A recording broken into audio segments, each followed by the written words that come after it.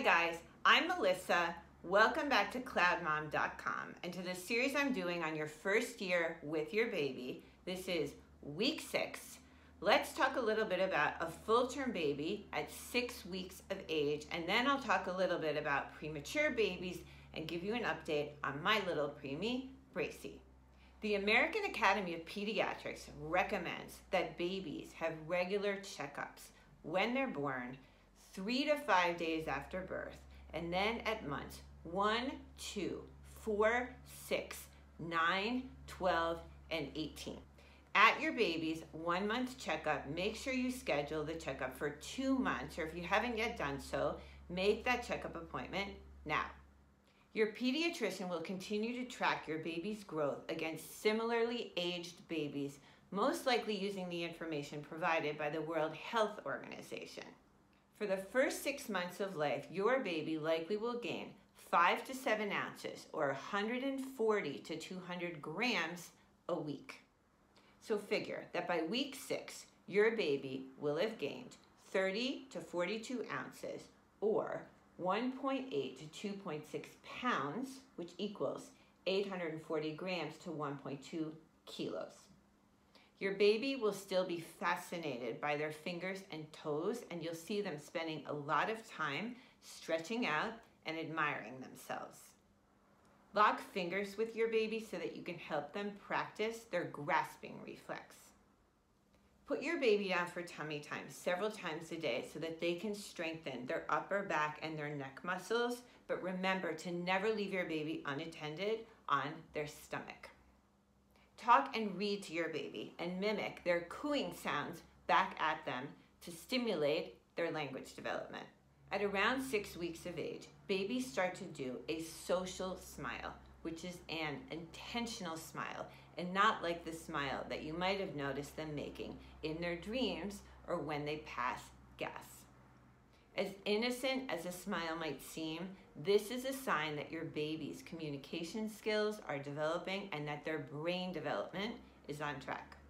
As a general rule, the more premature a baby is, the longer it will take that baby to catch up. So if, like me, you have a preemie, remember to be patient with regard to all these milestones.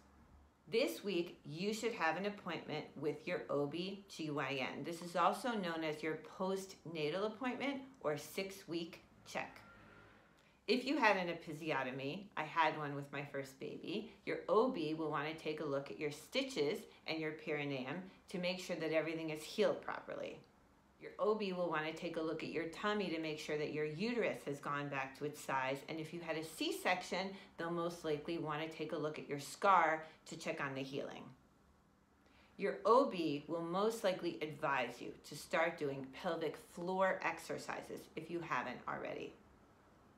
There are lots of accessories you can buy to help you do pelvic floor exercises, but the simplest way is to familiarize yourself by trying to stop the flow of urine, which you shouldn't do so often because this can be bad for your bladder, but that's how you get used to actually exercising these muscles. You can also imagine yourself sitting on and squeezing a marble. Sit comfortably and without holding your breath or squeezing your butt or your stomach muscles. Squeeze those inner muscles for 3 to 5 seconds and do this 10 to 15 times. Over time, you'll start to notice a difference, but you should keep doing the exercises. All moms worry about getting their body back after having had a baby. This is my 6th time going through this, and I've gained varying amounts with all my different pregnancies.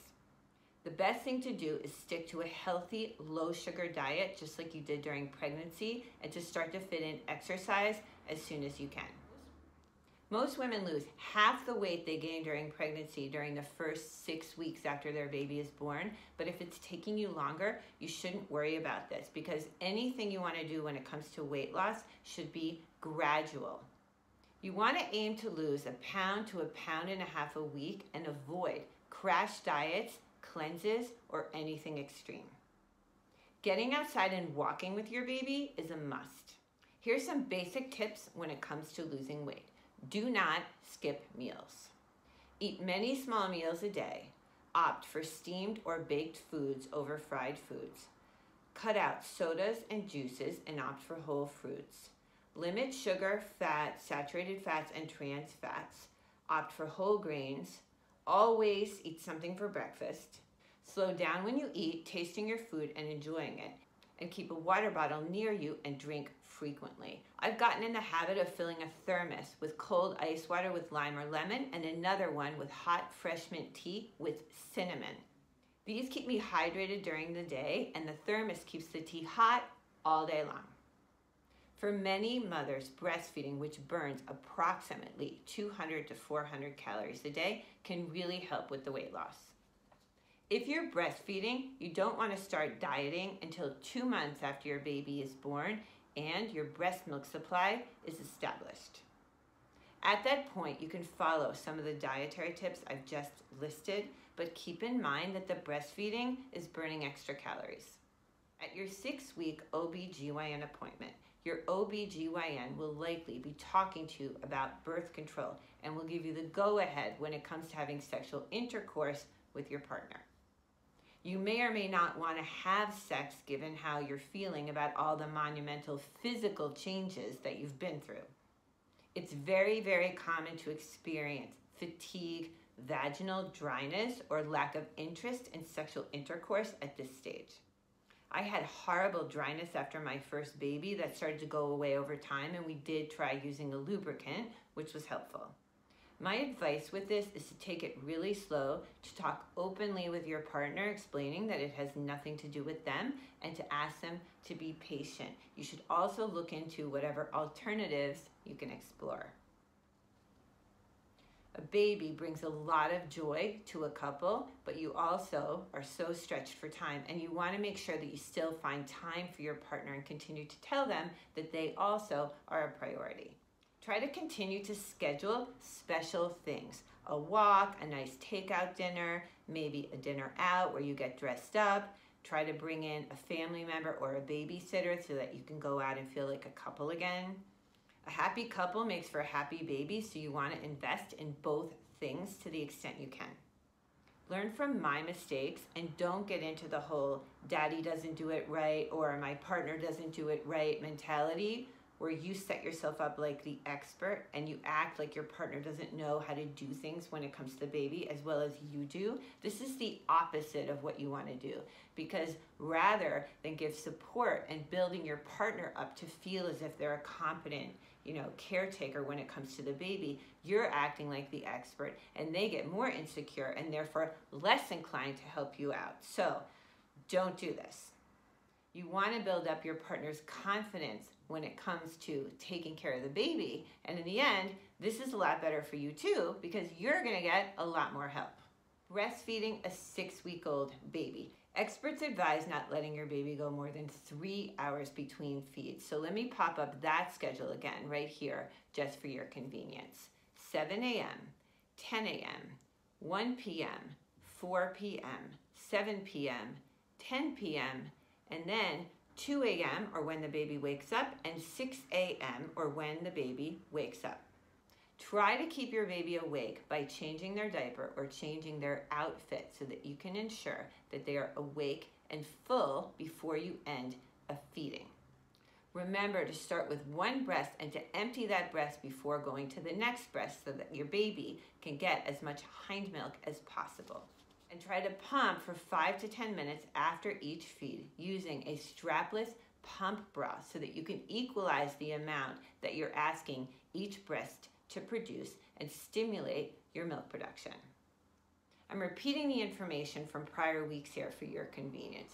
Formula-fed babies should have 2 to 2.5 ounces of formula for every pound of body weight over a 24-hour period for the first 6 months of life. That translates to about 20 to 25 ounces for a 10-pound baby, or approximately 3 to 4 ounces per feed. Although some experts say you can feed your baby every 5 hours, I wouldn't go that long because you do really want to start encouraging your baby to eat less frequently during the night. So all that having been said, let's take a quick look at the schedule for a baby this age who is formula feeding. 7 a.m., 11 a.m., 3 p.m., 7 p.m., 11 p.m., and 4 a.m., or when your baby wakes up. Make sure your doctor agrees that you can allow your baby to sleep and wake up on their own during the night. You can't really generalize when it comes to preemie babies, but I do want to share something with you guys that I've noticed from having now been in the NICU for 6 weeks. I always dreaded and really feared giving my babies bottles in the early days because I thought that the bottle was easier to suck from and that my babies would no longer want to breastfeed from the breast, and that this would cause tremendous difficulties when it came to breastfeeding and my milk supply. Preemie babies upset the whole apple cart when it comes to this issue because they just don't have the strength sometimes to feed from the breast because the sucking takes so much more energy, and it's just less energy and requires less strength for them to feed from a bottle. So as I walk around the NICU, and I've made some buddies there by now, really wonderful people that I hope to stay in touch with, I've seen a lot of moms who are pumping and they're alternating breastfeeding and bottle feeding with their preemie babies. This is in effect what's happened also with Bracey because I've only been able to be there during the day to feed him. So he's been having bottles at night when I leave. He's been having a bottle at 9, at 12 midnight, at 3 in the morning, at 6 in the morning, and at 9 in the morning. I usually get there after that, and then I try to do the 12 o'clock, 3 o'clock, and 6 p.m. feedings. So as you can see, I'm not even covering half the feedings when it comes to breastfeeding, and Bracey's now 36 weeks old in terms of gestation. So I was really worried about this, and I asked the nurse about it. She's like, no, he loves breastfeeding and he's always gonna like it. I really wouldn't worry about it. And do the same thing when you go home, Melissa. If you have to give a bottle, you know, you have 5 other kids, just give a bottle and don't stress so much about making sure to always feed him from the breast, which could be a lot more time consuming. So with that bit of information having been shared, let me just say something quickly about what are called late preterm babies. Late preterm babies are babies born between 34 and 36 weeks of gestation, and these babies account for 75% of all premature babies in the U.S. and 8% of all births. Many babies born at this stage can go skin to skin with their mothers from the get-go, but others will need help with their breathing. If you have a late preterm baby in the NICU, and the doctors will be explaining this to you, keep in mind that it's not just your baby's weight that the doctors will be looking at when it comes to readiness to go home.